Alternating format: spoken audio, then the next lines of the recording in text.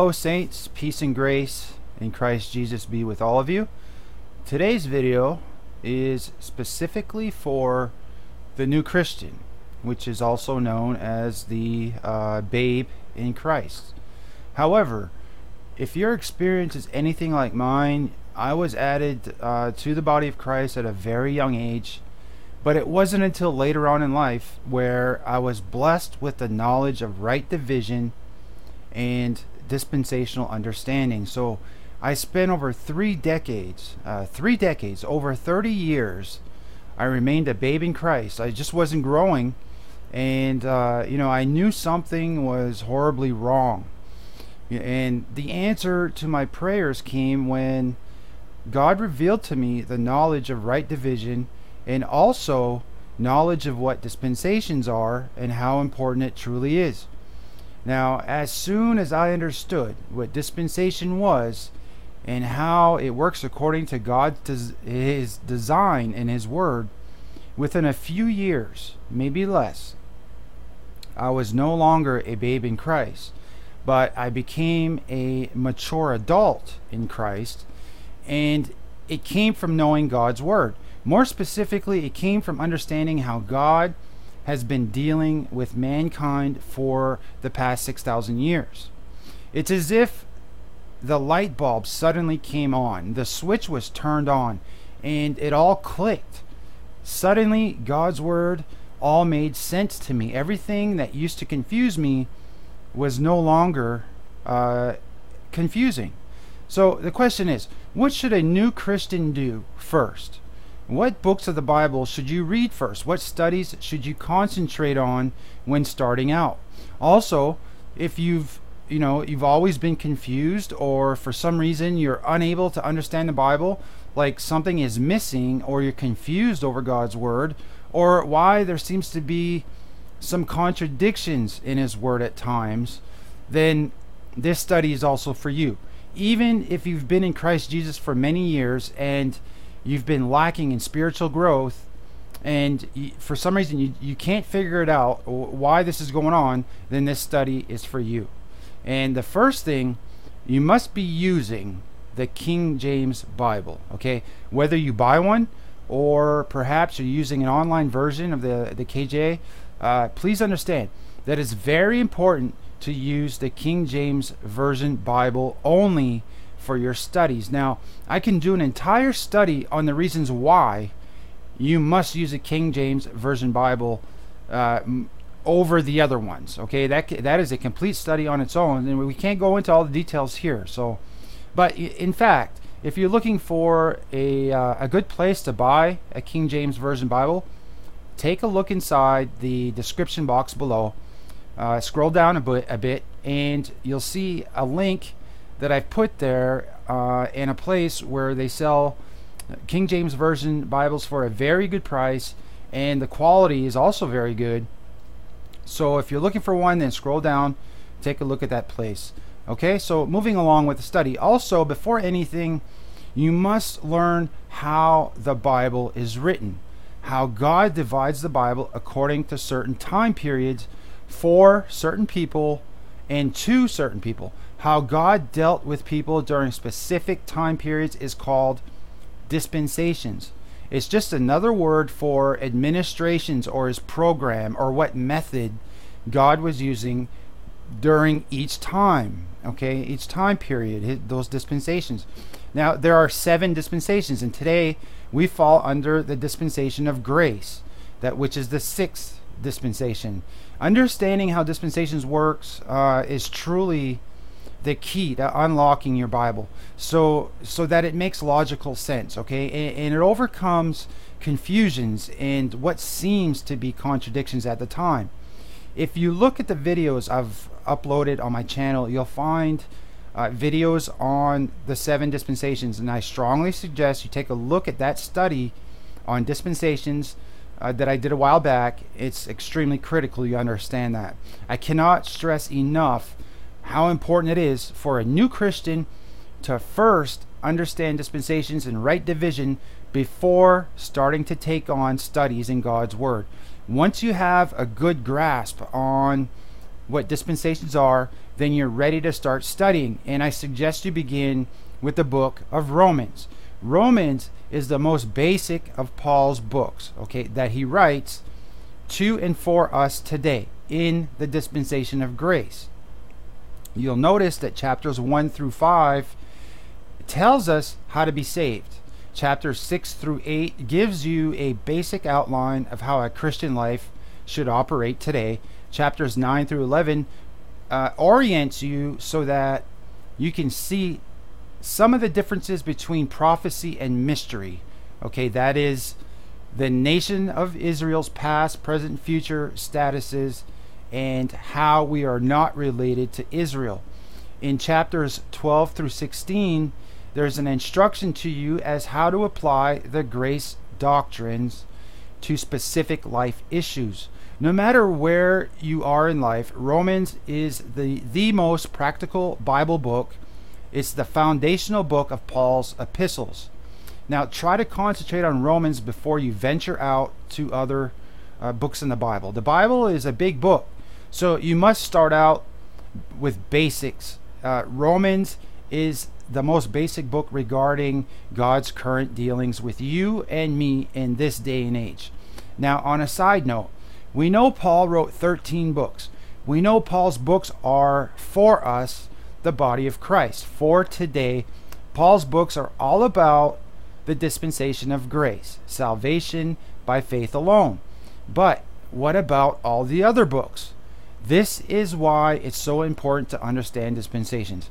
Every other book besides Paul's are all about the nation of Israel, God's plan for Israel, all about Israel's past, present, and future.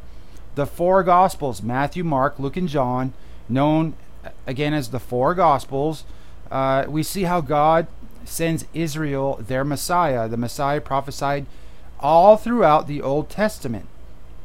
All the prophets forecasted that one day their king would come, that he would come to establish reign on earth, making Israel a nation of priests and rulers. God the Father fulfills his promise. He comes in the flesh. The Messiah and the King Jesus Christ is born of a virgin. Everything he does is a play-by-play of what the prophets in the Old Testament prophesied long ago that would happen. But something else happened. Israel couldn't see it. They rejected Jesus. They refused to believe that Jesus was the prophesied Messiah, and they ended up killing him. Now, this is where things change drastically, okay? Regarding the program or dispensation for the nation of Israel, our Lord God, in his infinite wisdom, had a secret plan, a plan that he created from the very foundation of creation. This is known as the mystery gospel, Paul's gospel, our gospel, the gospel of grace.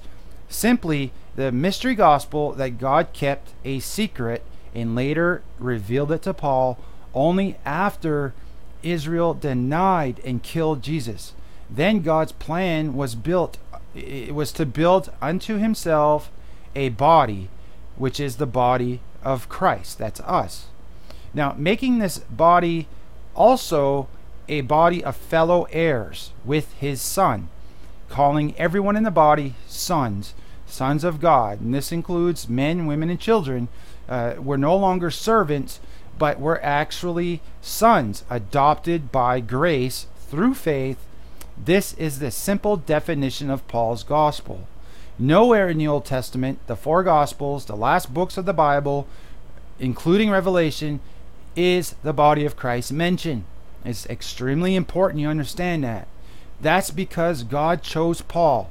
Paul was and is our apostle for today. Again, his 13 books are all about the church today, all about the body of Christ. It's for and to us today. It's extremely important to understand that there's a difference between the prophecies and the mystery. The prophecies spoken of in the Old Testament, in the four Gospels, along with the last books, the latter books of the Bible, are prophecies being for the nation of Israel. And the mystery that Paul speaks of, that was revealed to him by Jesus Christ, is solely for the church today. There's a difference in the two. This is what dispensations explains, why there's a difference, how it works, and how it will all end. Very important stuff to learn and understand. Now, summing it all up, the Old Testament, the four Gospels, and the last books of the Bible, the books of Peter, John, James, Jude, Revelation, are all about the coming King, the Messiah, Daniel's 70th week, Israel's reigning and ruling Messiah. And you'll notice a pattern in these books. The first thing that is mentioned is the day of the Lord. Now, which is Daniel's 70th week, the tribulation period, Jacob's trouble, the 7-year tribulation period, as we call it, okay, which is soon to come.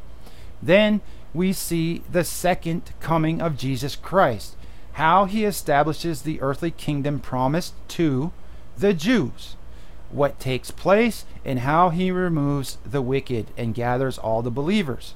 And then he establishes a period of reign for 1,000 years, what's known as the millennium, a 1,000-year reign of Jesus Christ, where he's ruling and reigning with the 12 tribes of Israel. Now, when you understand dispensations, you'll then understand that the earthly kingdom is also called the kingdom of heaven. And this can be confusing because you would assume that when you say the kingdom of the earthly, or the earthly kingdom is the earth, and then when you hear the kingdom of heaven, that must be in heaven. But that's not the case. Through study and understanding dispensations, you'll understand that the earthly kingdom and the kingdom of heaven are the same thing. Now, here's the part that you need to understand. The kingdom of heaven is always where Jesus Christ is, okay? So when he comes to the earth to set up his rule and reign, he brings the kingdom of heaven upon the earth, which is then the earthly kingdom, which is promised to the Jews. Okay, this is their program's all about the kingdom. Now, this is God's covenant made with the seed of Jacob. Okay, the fulfilling of the prophecies. Now, the second thing you'll notice is the body of Christ, where we fit in, how we're promised the heavenly kingdom. Okay, it's not the kingdom of heaven, but we're promised the heavenly kingdom. The body of Christ will rule and reign in Christ Jesus from heaven over all the principalities, powers, and dominions, the heavenly government. And if you remember, Satan and a third of the angels were booted out of heaven. They lose all their positions that they have, and there's a vacuum created, okay? This is our vacuum to fill. The body of Christ will fill the empty spaces created by the fallen angels, will be placed as Christ and his ambassadors, will be ruling and reigning in Christ from heaven, over heaven, and under heaven. This will take place when the rapture happens. First, after the rapture, we'll be brought to what's known as the judgment seat of Christ, where some of us will receive rewards, others will lose rewards or positions that they could have had. You know, if only they would have did more while they had a chance on earth, and when they had the opportunity to do those things, but they didn't. Others did take advantage of their Christian life on earth, and they will receive greater responsibilities. Some people in the body of Christ will receive greater positions and greater responsibilities, while others will receive less. But keep in mind that the least of all people in heaven is greater than the greatest person on the earth, even greater than John the Baptist. It's said that having one foot in heaven is greater than owning the entire world. The least in heaven will be blessed beyond measure. So we see two plans here. One is the earthly program for the nation of Israel, and the other is the heavenly program for the body of Christ. Now, in the beginning, God created the heaven and the earth. Two programs. The first was kept secret, a secret mystery until Paul comes around.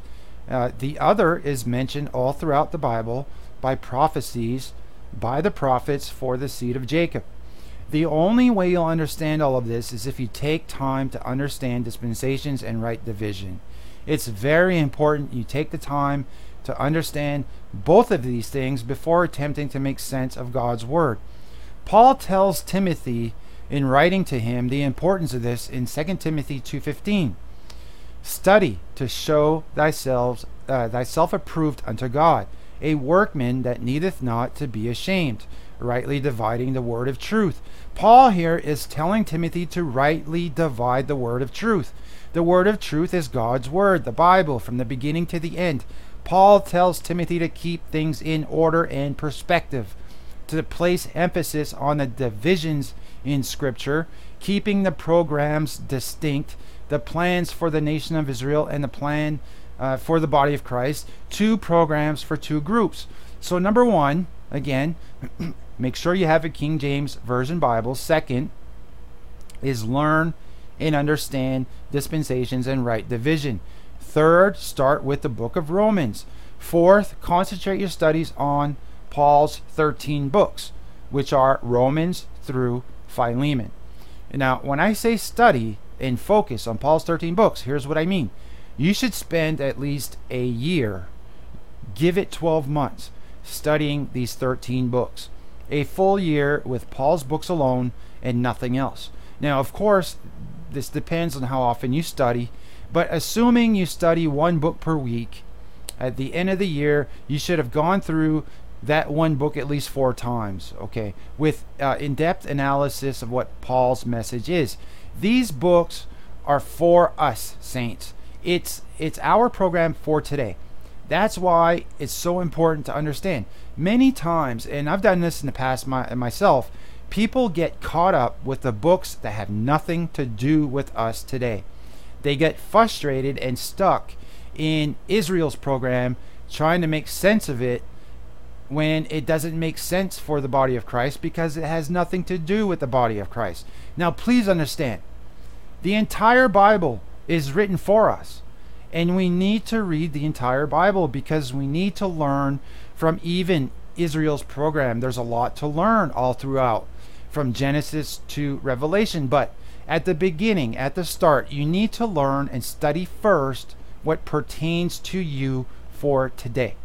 You must fully understand our gospel, Paul's gospel for the body of Christ, before you go off studying programs meant for other people and not for us today.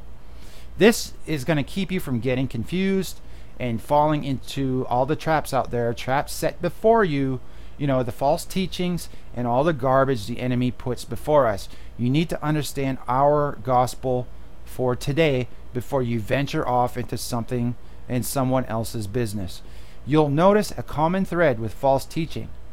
They don't rightly divide, and they don't understand dispensations. They mix the two programs, making Israel and the body of Christ one entity, and this causes all kinds of problems. So to avoid those problems, you need to learn how to rightly divide, learn all about dispensations, and you can look at my videos on the 7 dispensations. Start there at the least. Start with learning dispensations first before you move on. Another important consideration is to find a teacher and stick to that one teacher all the way through Paul's 13 books. Now, what do I mean by this? I mean, don't jump around from one teacher to another and another and another, because you'll just get confused, especially when one teacher's style of teaching and understanding is different than the rest. This is going to confuse you. So find a good teacher. Make sure you test the spirits first. Make sure they know what they're talking about. Test them, and test them again. And if they pass the test, then stick to them. And like I said, stick with them all throughout the books of Paul. If you want a list of good teachers, just send me a message or leave a comment, and I'll get you a list of what I think are some good teachers out there that I've studied under and learned a lot from. And I've already vetted them. I've tested their spirit. I've watched and listened closely to everything they've said. So I've done some of the work for you, and it could save you some time. And that's the precious time that you could be using to get started with your studies. Now, one teacher that I'm going to mention here and now is Ron Knight. Ron, R-O-N, his last name K-N-I-G-H-T, and from his ministry out west called NORCALGRACE. It's an acronym for Northern California Grace, but it's all one word. NOR, N-O-R, Cal, C-A-L, and Grace, Grace, one word, NORCALGRACE. He's on YouTube and he knows his stuff. Just be ready to take notes, be ready to study hard with your Bible open, and make sure you follow along verse by verse with Ron as he teaches. And the very first video that I want to recommend that you watch after this one is called The Key to Understanding the Bible by Ron Knight, his YouTube channel, NORCALGRACE. This particular video has great meaning to me. In fact, it's this video that I was led to over 3 years ago that changed my entire life and understanding. Specifically changed everything about what I knew, what I thought I knew about God's Word, and it changed it for all the better. Now, I'll say this. If you spend 1 year, just 1 year studying under Brother Ron, you'll be in the top 1% in regards to Bible knowledge, especially understanding the body of Christ and Paul's ministry to and for us today. The guy knows his stuff. That's obvious, because God has gifted him with knowledge, wisdom, and understanding. Now, with that said, let me also say that you can spend your entire life trying to find a perfect teacher or preacher out there. Now, let me give you some advice right now. You won't find one. Not one teacher on this planet is perfect in all ways. Man is flawed, okay? We all have our shortcomings. We all think differently. We're all still living in the flesh, and no one's perfect. The only perfect teacher that's ever stood foot on this planet is Jesus Christ himself. He's the only one. Now, I promise you, I can find at least one thing wrong with every teacher out there today. Whether it's their teaching or something else, I'll find at least something that's questionable about everyone except for Jesus Christ. So keep that in mind. Even if I recommend teachers to you, just keep in mind that there's a high probability that you might find some small thing they say as being questionable, okay? And it's not just them. That goes for each and every teacher out there right now.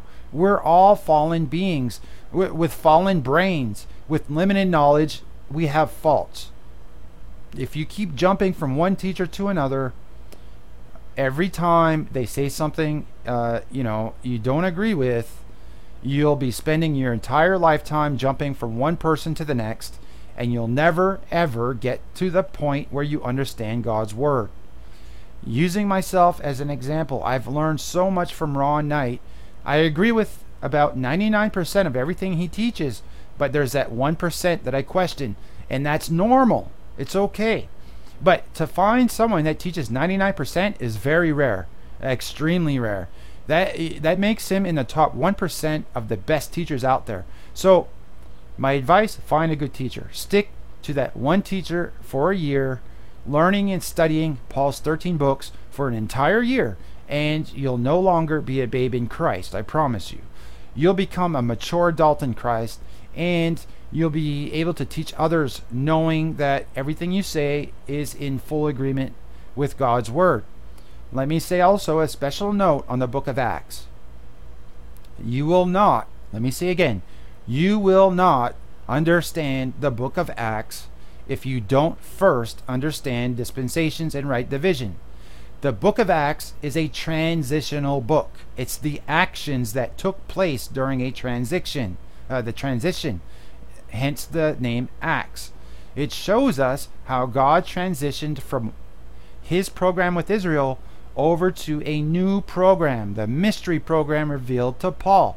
At the beginning of Acts, we see the gospel of the kingdom, the teachings of Peter and the other disciples. It's still the gospel of faith plus works. Then, as it transitions along through Acts, we see a change taking place. Suddenly, Paul is converted, and God reveals to Paul a new program or dispensation, a new gospel to build the body of Christ. The program for Israel ends with the death of Stephen, and the new program of grace begins with Paul's conversion. So my recommendation is first start out with the books of Paul alone, Romans through Philemon, and after you've spent a year studying those books, then go back to Acts. and you'll see clearly how Acts records the transition, as I mentioned.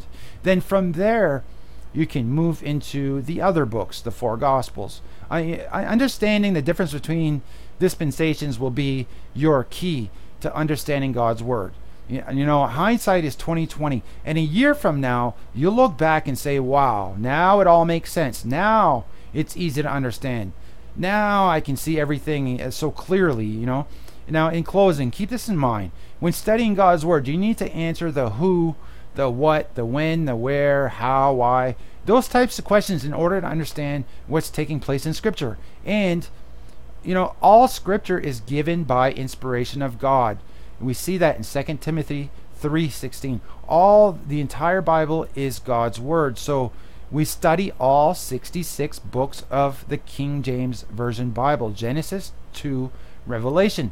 But unlike most churches and professing Christians, we study that entire Bible according to the revelation of the mystery for the body of Christ in light of Paul's epistles, Romans through Philemon.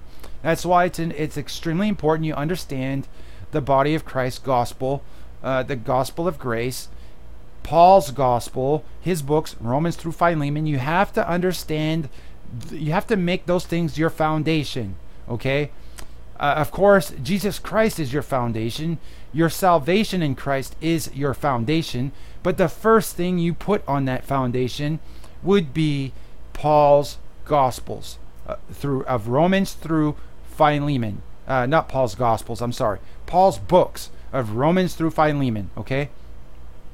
That is the first thing you need to add on top of the foundation of Jesus Christ that you have as a Christian. Now, when studying, you know, particular Bible passages, you first need to establish the following in this order. Again, as I mentioned it, who is writing? Who are they speaking to? Who are they writing to? What are they writing about? Why are they writing it? How are they writing? All these things.